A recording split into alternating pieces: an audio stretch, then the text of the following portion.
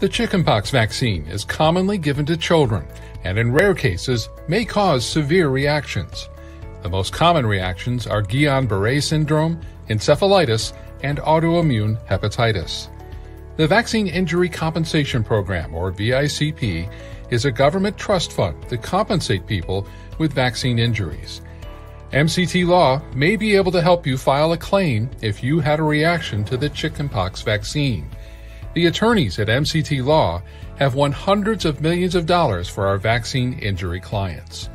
Clients never pay any legal fees and keep 100% of any money awarded.